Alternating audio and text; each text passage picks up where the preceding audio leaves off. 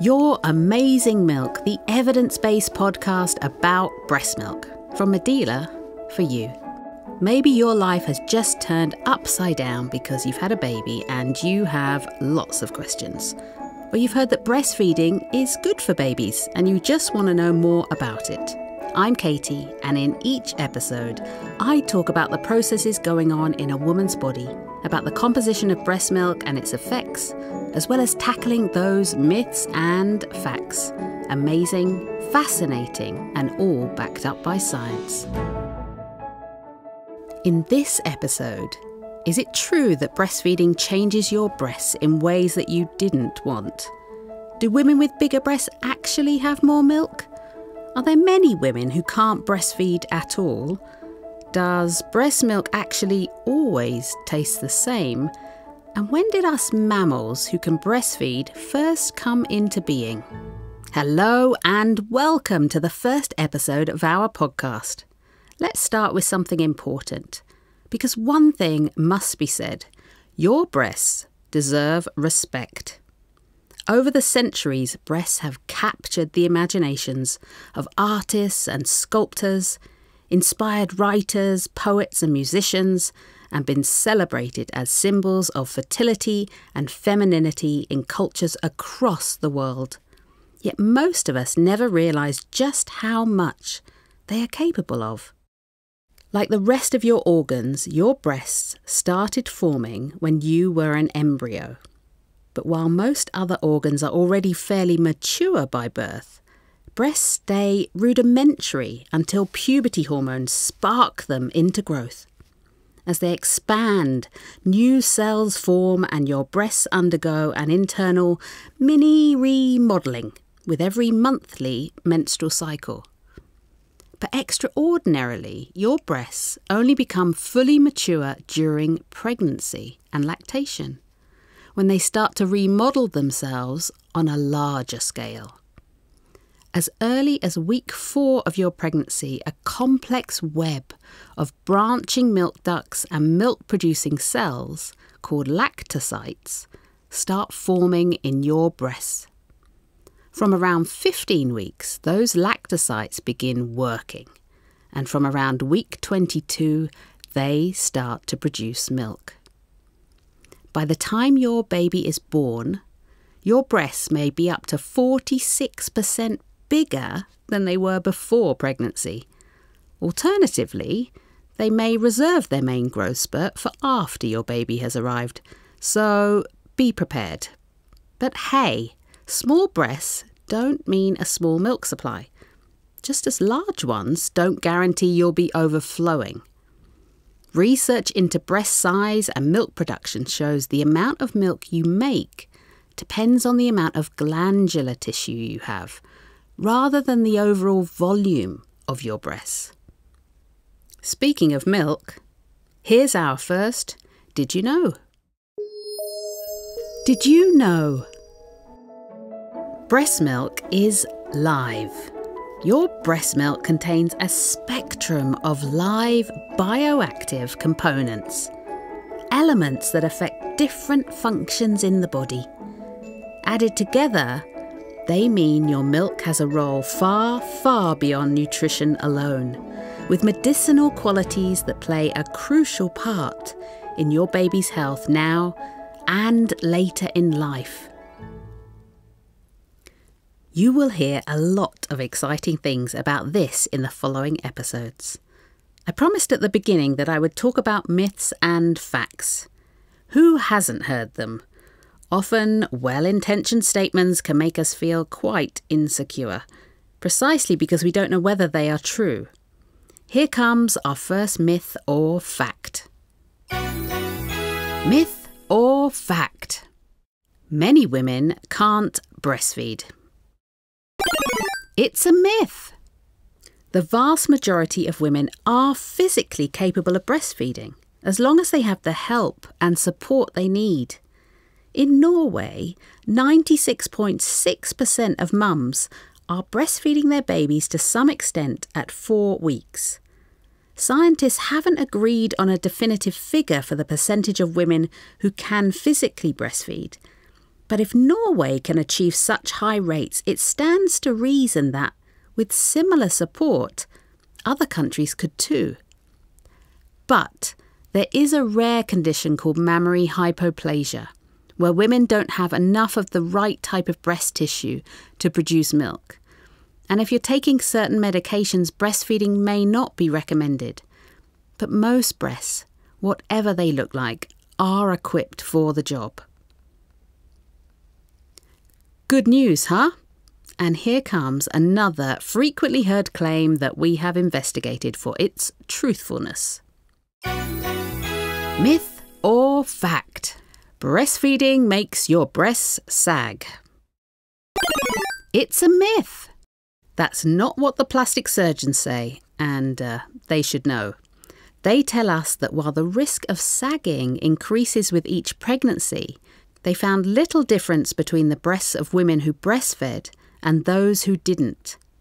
Sagging, or breastosis, to give it its scientific name, is likely to be caused by a loss of skin elasticity due to pregnancy itself, as well as factors such as age, history of significant weight loss, and smoking. So if the risk of sagging is putting you off breastfeeding, now you know it won't make it any worse. More good news, and on it goes with stories about breasts. Now history and science come together. I call this part the anatomy of the breast, or what a mess hot wax got us into. We only discovered the full structure of the lactating breast during the 21st century, although doctors and surgeons have known the anatomy of most other organs for hundreds of years. It wasn't until 2005 that groundbreaking research carried out at the University of Western Australia established how the breast creates, stores, and delivers milk. For more than 160 years, medical knowledge of the lactating breast was based largely on Sir Astley Cooper's work in 1840. He injected different coloured melted wax into the milk ducts of deceased nursing mothers and believed it was these ducts that stored the milk as the hot wax stretched and pooled in them before cooling. In 2005, Dr. Donna Geddes and her team found no evidence of the lactiferous sinuses described by Cooper, which meant large volumes of milk aren't stored in the ducts. Now we know the ducts are actually narrow tubes that carry the milk to the nipple, usually 2 or 3 millimetres wide. These ducts can expand by 68% during a feed when the milk is flowing through them. The milk is actually stored in your breast tissue in small sacs, which cluster into groups and are connected to the main ducts via small canals. The researchers also discovered women could have as few as 4 ductal openings on each nipple and an average of 9, rather than the 15 to 20 previously thought. A lot has happened in the recent history of science, but research has not only been done in the field of breast anatomy, but exciting studies have also been published on breast milk. Did you know? Your food flavours your milk. Your diet during pregnancy influences the flavour of your amniotic fluid. Once your baby is born, the food you eat will also affect the taste of your milk. Experiencing lots of flavours through your milk can enhance your baby's enjoyment of different tastes later when you start introducing solids. You think dinosaurs are exciting? Ha! Here come the mammals. The first species to count as a mammal lived around 310 million years ago, before the time of the dinosaurs. They laid eggs, but fed their hatchlings milk. However, these animals didn't have breasts. Their milk oozed through their skin via nippleless ducts. What's more, The primary purpose of this milk was probably to protect the newborn's immune system, rather than being a food. Over millennia, the ducts evolved into the complicated system of mammary glands that pretty well all mammals possess today. The exception is the small group of 5 monotremes, egg-laying mammals, found in Australia and New Guinea, which include the duck-billed platypus and spiny anteater, which still excrete milk through their skin. The mother's milk of every species is tailored exactly to their offspring's needs and development. For instance, because monotremes hatchlings lick the milk from their mother's underbelly, the milk contains a unique antibacterial protein to protect them from any infections on the skin. What is absolutely fascinating is the connection between the living conditions and the time period in which the young are fed with milk. Hooded seals, which give birth on unstable ice sheets in the North Atlantic, lactate for just 4 days. Their milk is 61% fat, making it one of the most energy-rich milks in nature, and allows their pups to build a layer of blubber quickly before they enter the cold water to escape polar bears. Orangutans, meanwhile, breastfeed for an extraordinary 8 years, the longest lactation period of any mammal.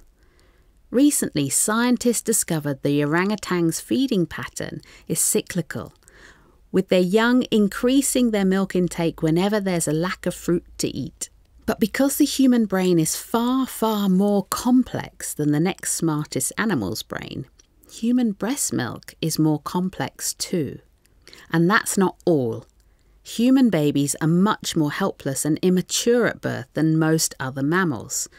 They can't stand up and walk like calves or lambs can, and they won't be able to cope independently in a few short months like a puppy or kitten. Indeed, your baby will continue to need your love, care, and protection for many years to come. Other mammals are born with their brains much closer to adult size and complexity. Even chimpanzees, our closest evolutionary cousins, are born with brains that are more than 40% of their adult size. Your newborn's brain is less than 30% of its adult size. Scientists estimate a woman would need to be pregnant for 18 to 21 months for her baby's brain to be as developed as a baby chimp's brain. But a toddler's head would be too large to pass through a woman's birth canal, which may be why human babies are born with relatively immature brains.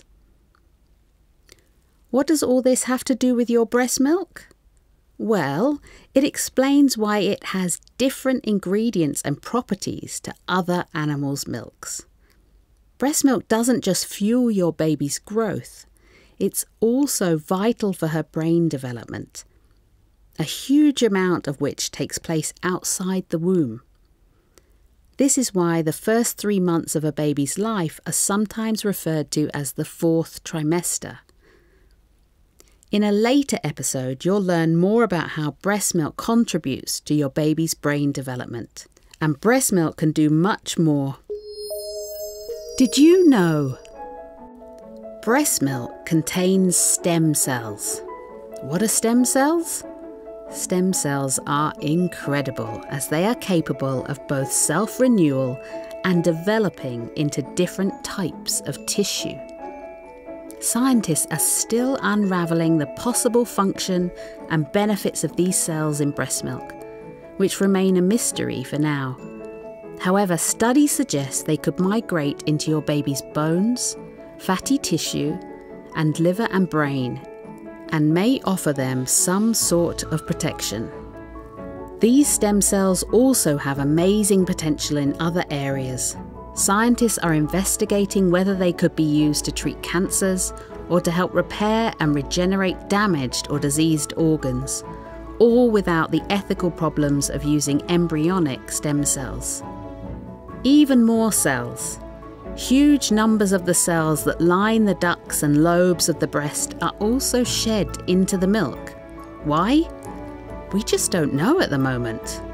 What we do know is that immune cells with a protective function also accompany them on their journey into the milk. We hope you have enjoyed this episode. Thank you for being with us. And one more thing to take away, just for you. A little reminder. Put breastfeeding in your birth plan.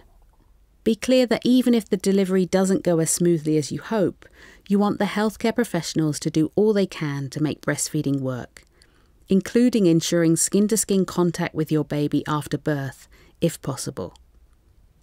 In the next episode, you'll learn why skin-to-skin is so important.